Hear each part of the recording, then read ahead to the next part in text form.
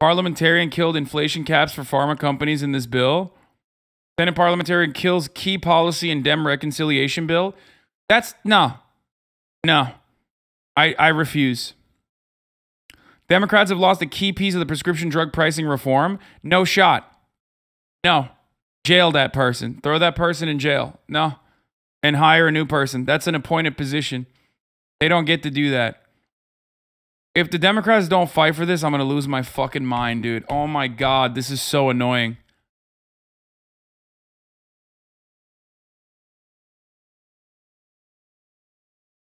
The Dems' second major policy to lower prices is inflation caps, as the Kaiser Family Foundation explains. This bill requires drug manufacturers to pay a rebate if drug prices increase faster than the rate of inflation. Briefed on the McDonough's overnight guidance, the parliamentarian ruled that the inflation caps for commercial market do indeed violate the bird rule. Here's the bird rule, dude. I'll flip the fucking bird inside of you, okay? Get the fuck out of here. What is this shit?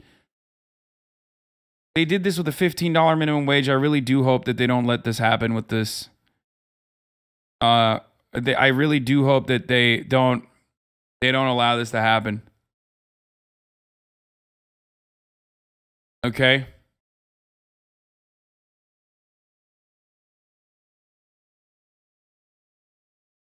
No, unacceptable. The Democrats will need to change their inflation caps. The Democrats will need to change their inflation caps language so the caps no longer apply to the commercial market. And the change will affect the total savings of the bill. Inflation caps brought $100.7 billion of savings according to the CBO. How much of that came from Medicare and how much of that from the commercial market is unclear. But one estimate says that removing the latter would cost up to $40 billion in savings. That's crazy. That the parliamentarian, a fake made-up position, a fake made-up hurdle. What did you get? Nice. A fake made-up position could just like fucking turn around and be like, yeah, I decided that this fake made-up position of mine allows me to just like fundamentally alter a bill that will make the price of this bill $40 billion more expensive. That's fucking bullshit. And anyone who, we should not let them get away with this. That's all I'm going to say.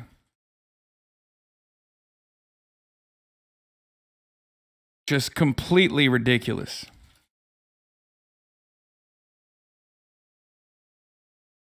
Anyway, bizden selam söyle Murat'a. Murat sana selam söylüyorlar.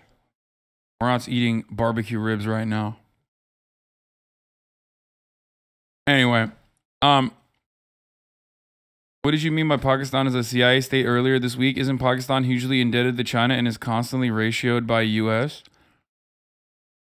The Pakistani military runs the country, and the military and its security forces in general are directly in contact with the CIA.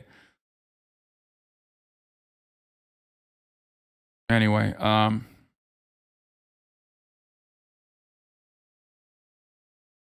just waiting to hear who's going to torpedo this whole thing, to be honest. This is like held together with ticker tape, so we'll see what happens.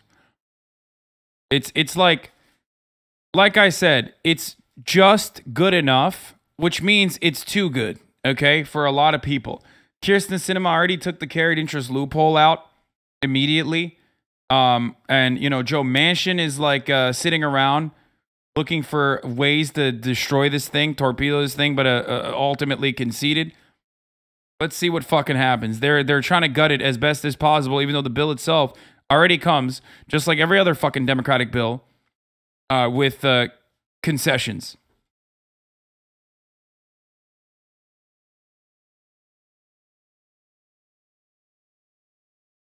So we'll see.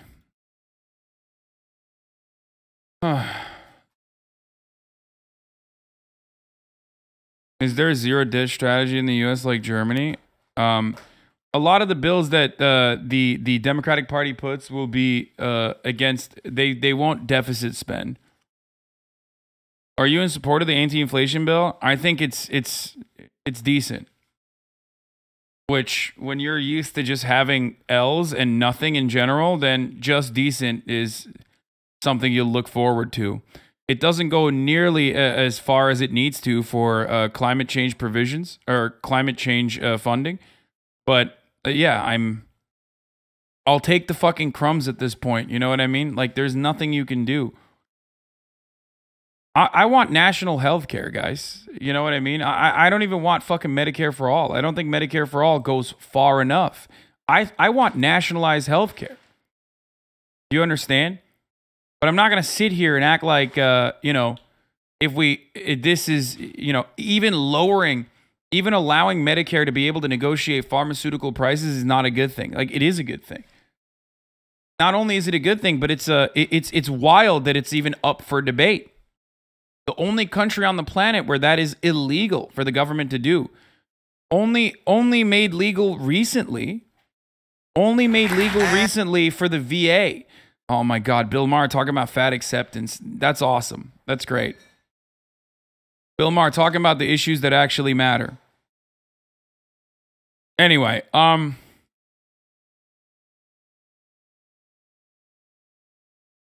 Paul Krugman, can't believe I might agree with him on this, talks about the IRA. He says, when I look at the substance of those attacks, I can't help feeling more cheerful than I have in months. For one thing, the debate over proposal feels like a return to a more innocent time where Republicans try to make their case with dishonest claims about economic policy, not insane conspiracy theories. So Paul Krugman is a cuck, and obviously he's like describing it in cuck terms, but this is a good thing. I do talk about this. Remember when I used to talk about like how the old school 90s Republican Party would talk about like tort reform and you know, deficits, like deficit hawking, but the new school Republican Party decided that that is not actually a good thing to talk about and that nobody really gives a shit about that no matter how much you fucking scream about it. So that's why they do the conspiracy stuff. That's why they do the reactionary right-wing populist shit, which is very successful. So anything...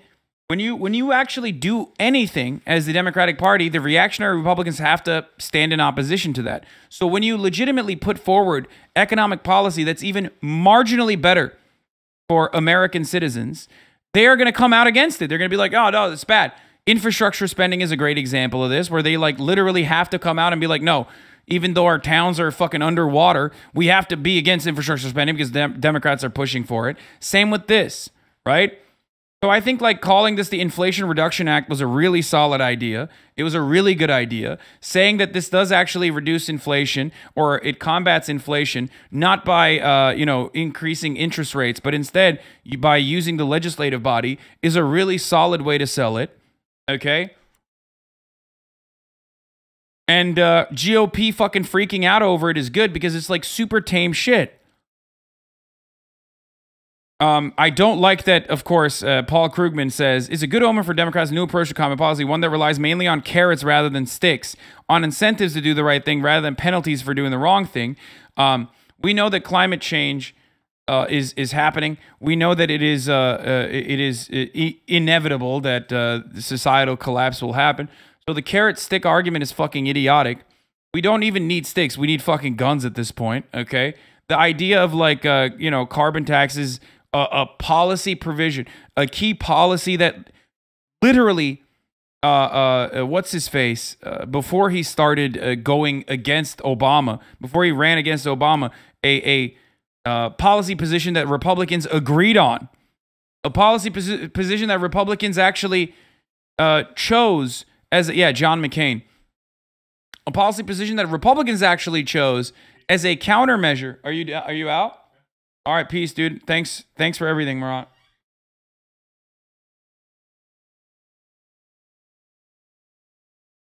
Is ridiculous.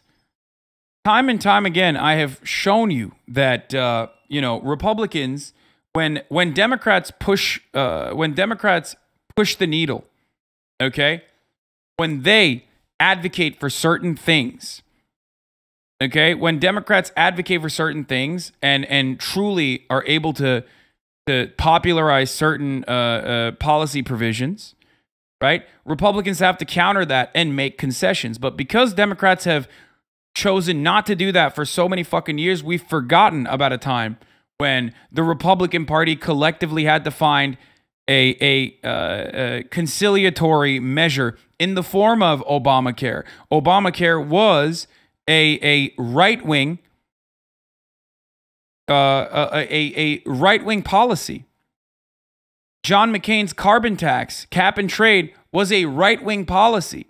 It was a right-wing policy that was built around concessions, built around conceding to an actual socialized healthcare measure, an actually popular socialized healthcare measure, an actually popular climate change, like an adequate solution to combating climate change. So remember that.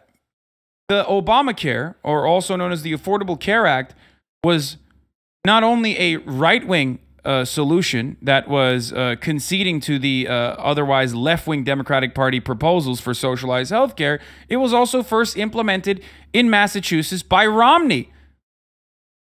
By Mitt Romney. It was known as Romney Care in Massachusetts. It was very popular, very successful, but it was literally right-wing. So don't let fucking people fool you into thinking that, like, Republicans are anything but reactionary, or the Democrats are, the Democrats are just simply incapable. Okay? Yeah, the Heritage Foundation came up with the ACA originally in the 90s. So, what I'm saying is that we need to, What I'm saying is that we need to vote for more libs? No, that's not what I'm saying. What I'm saying is we need to fucking bully the Democrats in Congress. We need to bully them where they stand. We need to make sure that they feel your wrath. We need to make sure that they, we need to kick their asses into fucking gear so that they do actually put forward some level of progressive legislation.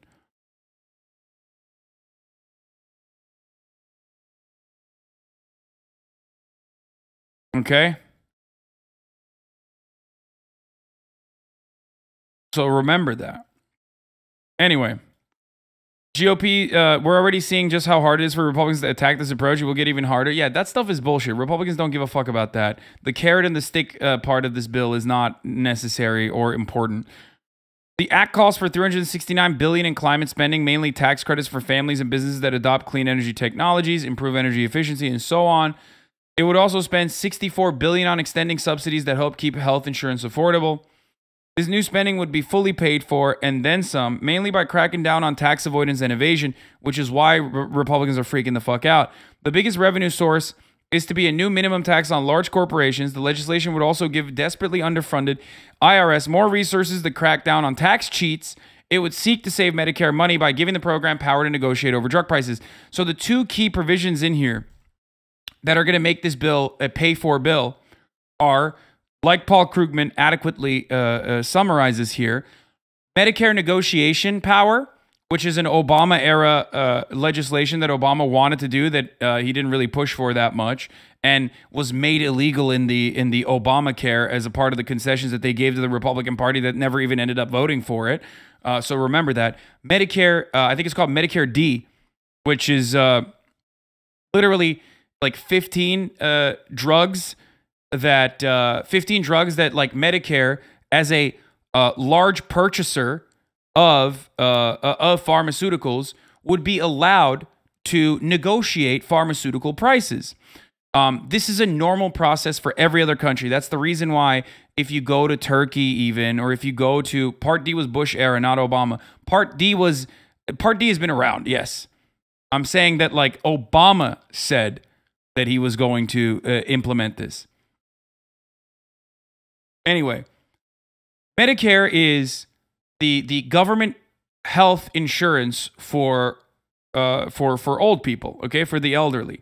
It is an absolute necessity for their survival. Every other country does this. These people are not productive. They're not in the labor force. They need desperately help from the government. They pay into it their entire fucking lives, and then that's what you get by the end of your life. Okay? So just understand that. Medicaid is for poor people, but we're not going to get into that. So Medicare is still incredibly expensive. It's a gigantic tax burden, or it's a gigantic, sizable chunk of where the government spends its money. Why? Because pharmaceutical prices are incredibly fucking high, sometimes 10 times higher than our counterparts over in Canada, what they pay for insulin.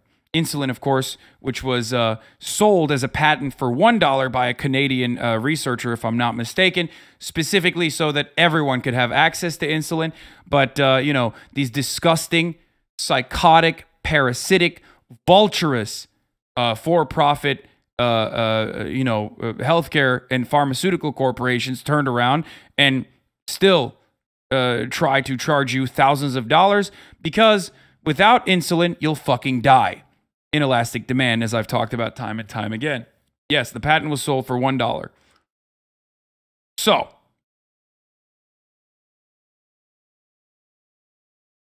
why can Canada pay? Why can the average Canadian citizen get away with paying 10 times less for insulin than the average American citizen? Why? Well, that's because when they are purchasing this medicine in bulk to enter it into the country, they are able to bargain with the providers of insulin. Corporations come in, they say, well, you're going to buy a lot, right? You're buying in wholesale. So you can do wholesale prices. We'll give you wholesale prices. Now, we here in the United States of America are not allowed to do that. It is illegal for the government to negotiate.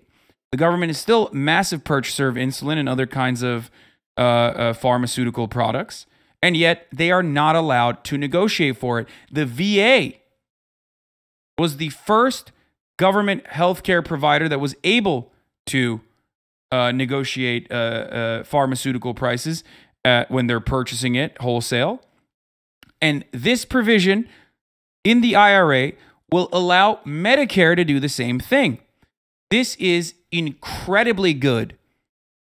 It's not only incredibly good, but it's like the bare minimum that every other fucking country does. Right? Insulin is covered here. There's no charge to the client. Sorry, I meant like when Canada buys insulin, but the cost of insulin for individuals that use it is still there's a real cost to it. You know what I mean? Even if you're not paying out of pocket. Negotiations are illegal for the government to engage in. Understand that. Only country on the planet where negotiations are illegal. They're banned. Why is the government not allowed to negotiate the cost of wholesale insulin? Can you explain, please? Well, my friend, do you want to hear the pharma lobby take on it, or do you want to hear the real reason? Because the real reason is because they just can get away with it. They have bought our politicians for many, many decades, since the beginning of time, pretty much. And America is, a bunch of corporations in a big trench coat and not a real fucking government. And they can get away with doing such things.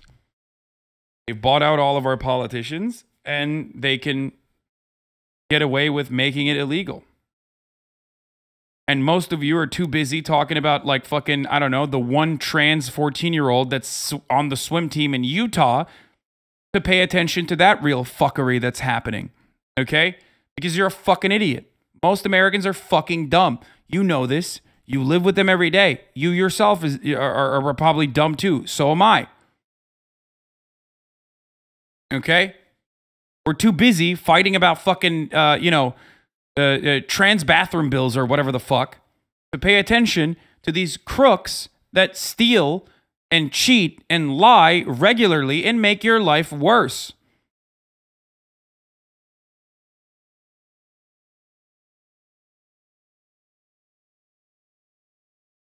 That's the real reason.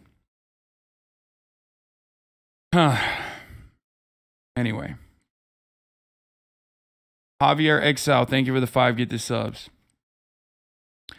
Now, Republicans are attacking the bill. They can't openly defend their interests of tax evaders and avoiders. Yes, they can, and they are doing that. Although in their long-term efforts to starve the IRS of resources shows that in practice they are pro-tax cheaters.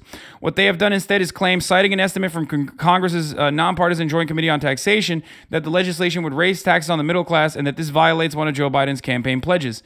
It's a bogus claim on multiple levels. First, the act wouldn't raise personal income taxes on anyone. Full stop. It just wouldn't.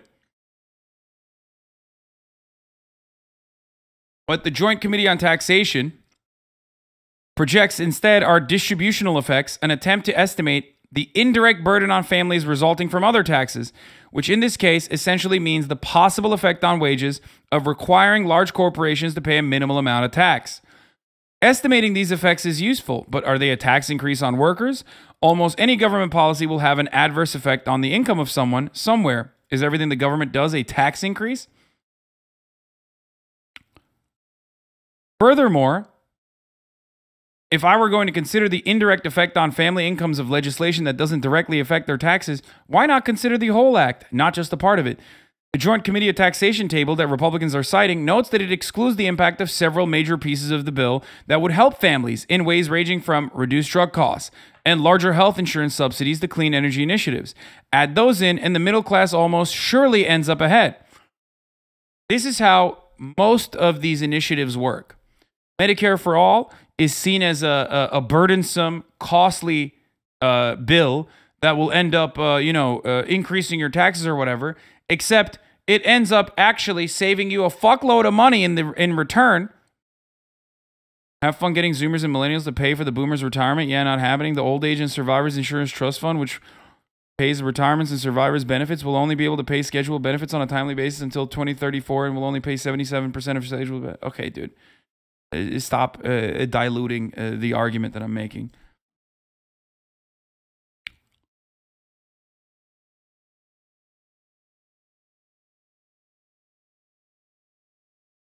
Every kind of government spending initiative, okay, requires some mechanism to increase its funds. And ultimately, if you are in the working class, the math is that you always end up ahead. If you're in the working class, the wealthy will actually have more of their money taken away from them, and they'll, use less of the benefits that the government is offering because they're usually above the pay grade that the government is helping. Okay? So you end up reducing medicine prices. You end up getting more help from the government in return. So you end up ahead when you're the middle class. But the way that this works, unfortunately, makes it easy to basically claim that no, they're taxing you. They're taxing you. They always do. They always do this. Okay. The JCT assumes that a significant part of the revenue to be gained from taxing corporations would eventually come out of wages. That's an area of intense academic debate, but there are good reasons to believe that when you're cracking down on tax avoidance, the effect on wages is actually minimal. So that is why I said that the nonpartisan Joint Committee on Taxes is still engaging in, newsflash, incredibly reactionary right-wing economics. Raising corporate taxes is not going to end up taking money from your pockets. It's not going to end up lowering your fucking tax burden. You understand? I mean, it's not going to end up increasing your tax burden. Unless you're a corporation. And that's the real ticker here. And that's the reason why I say it's fucking bullshit. Finally, despite all the ways that the JCT analysis tilts the playing field against the Inflation Reduction Act, the claimed increase in middle-class taxes is tiny. For example, according to the JCT, the federal tax rate on families earning between $50,000 and $75,000 a year would rise from 13% to 13.1%. And the benefits that you get from pushing for said bill would literally be significantly more than a 1% increase, okay? A 0.1% increase. So the GOP attack on this proposal is, in a word, pathetic. The only way that it might gain traction is the media both sides it's reporting, which they are doing, by the way, failing to inform news consumers that Republican claims about the bill are in fact untrue, which they are not doing, of course, because that's what the media does. Remember when I called this out yesterday when they literally said, Democrats and economists say that this has a deflationary effect on inflation. Republicans, on the other hand, claim otherwise. And it's like, okay, who cares what the Republicans are claiming? Just explain what the fucking actual situation at hand is. The fuck is wrong with you?